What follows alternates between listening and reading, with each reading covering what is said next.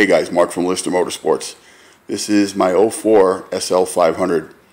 It's Black Edition, special edition. It's all blacked out from the factory. It is badass. Been playing with it all day. This car sat for a while. One of the batteries, I believe the trunk battery, is not fully charged. I've got trickle charges on both, and we're going to just see how the batteries go. But according to the book and what I'm seeing online, these cars need a lot of energy, a lot of power to keep everything going, all the, top motors and all those kinds of things. So we got a trickle charger on the front there, and then we got another one in the back. I'm going to walk around, I'll show that to you guys. So might be a little shaky, I'm just using the phone.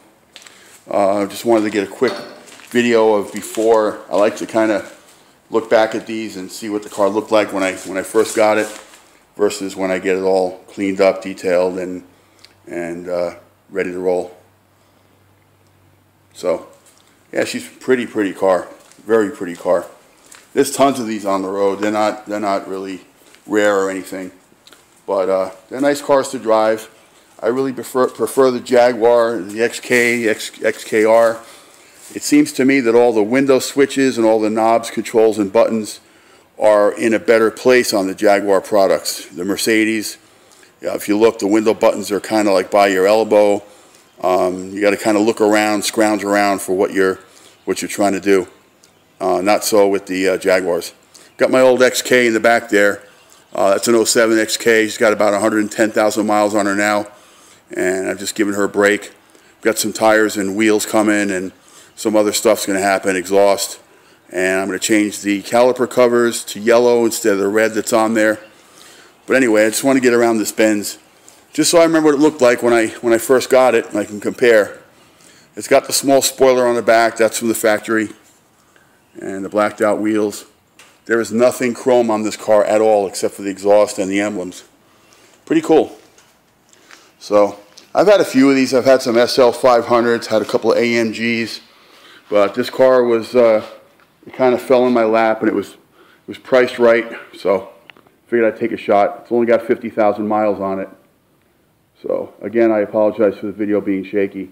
Got a lot of stuff coming up, a lot of cars coming in. I'm going to do a lot more videos. If you guys like car videos, if you like British cars especially, I've got a Mini Cooper S, some other stuff, some older Jaguars. Got a Sovereign Gray Edition 4-door XJ6, but they call it the Sovereign.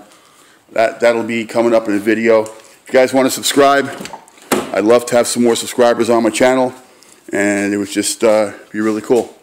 So I'll never be to the point where I make money with YouTube, but it's nice to see people are watching. And the way I make money on YouTube is just by selling cars with my videos, not getting paid from YouTube, but by the end result of the video, people are able to see what the car is, hear it run, see it drive, all that kind of stuff, and it kind of helps me sell the vehicle. So in an indirect way, I make money with eBay, but not like most of the YouTubers do.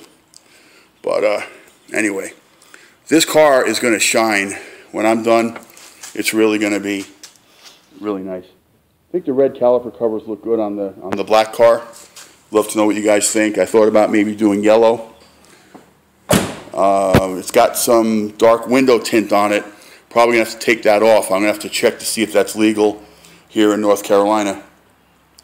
But anyway, so far I love this car. Just got to, get the dirt off of it, get it cleaned up, and get these batteries straightened out.